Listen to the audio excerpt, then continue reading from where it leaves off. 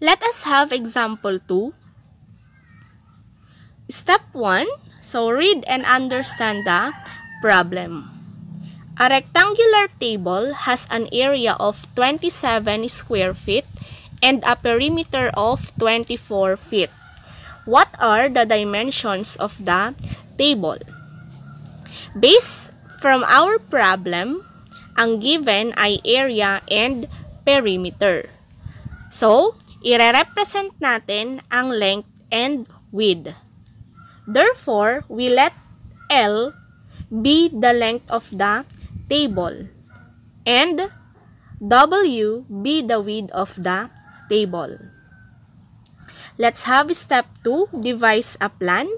Bubuo tayo or magkikreate tayo ng equation between the length and width. Recall natin ang formula ng perimeter, which is 2 times the length plus 2 times the width. Therefore, the given perimeter is 24 feet. So, we have 24 equals 2 length plus 2 width. I-divide natin both sides by 2.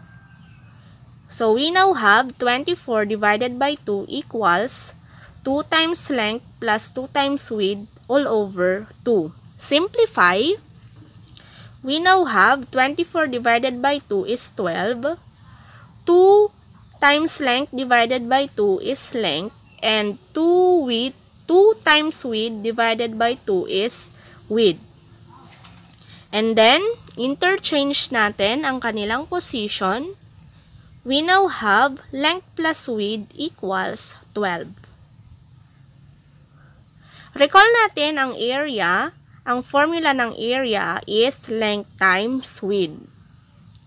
Ang given na area sa ating problem ay 27 square feet. So, we have 27 equals length times width.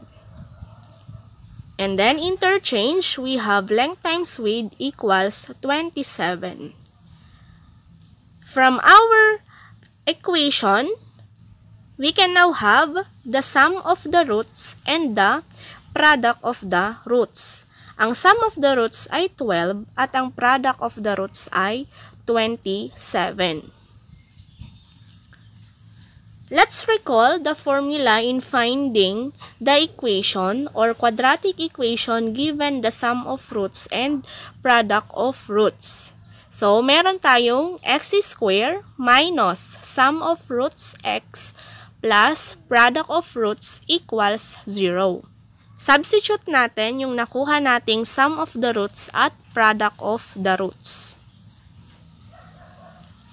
Let's copy x square minus ang sum of roots natin is 12, kaya meron tayong 12.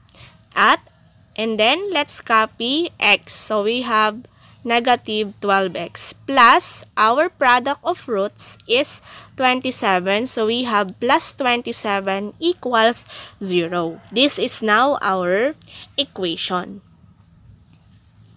Step 3, carry out the plan. Solve natin ang equation.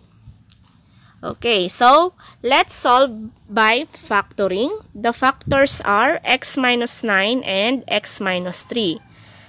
Ang factors ng x square ay x and x. Factors ng 27 na ang sum ay negative 12 ay negative 9 and negative 3.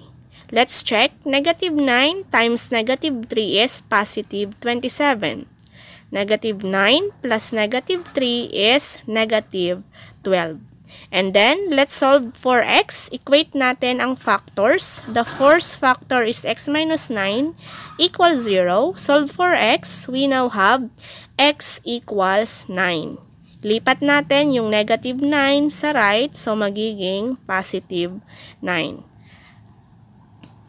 The next factor is x minus 3. Equate natin sa 0. Then, solve for x. Our x is 3. Lipat natin yung negative 3 sa right. So, we have positive 3.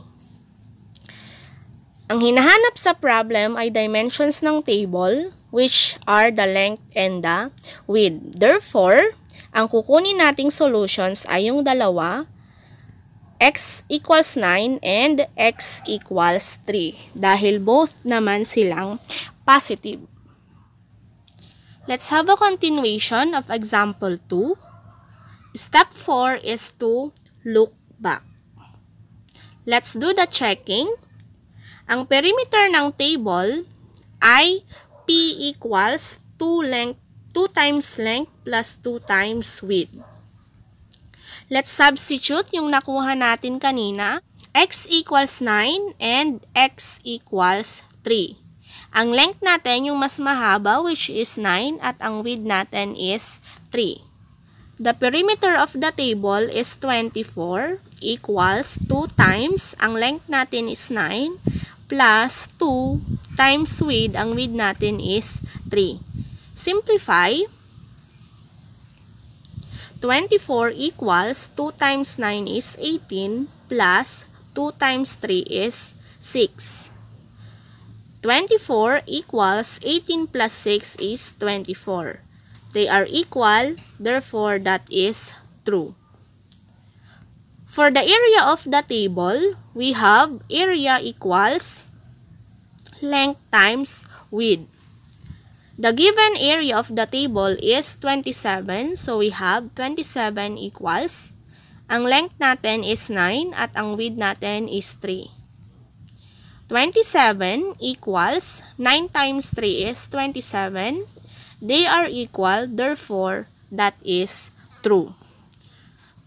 Mula sa representation natin kanina, ang L ay ang length ng table, ang W ay ang width ng table.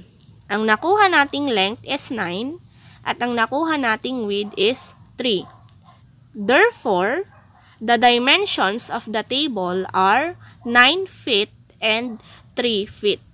Remember na isusulat din natin yung unit of measurement. So, ang given ay feet. So, we will use feet. Ang length ay 9 feet at ang width ay 3 feet.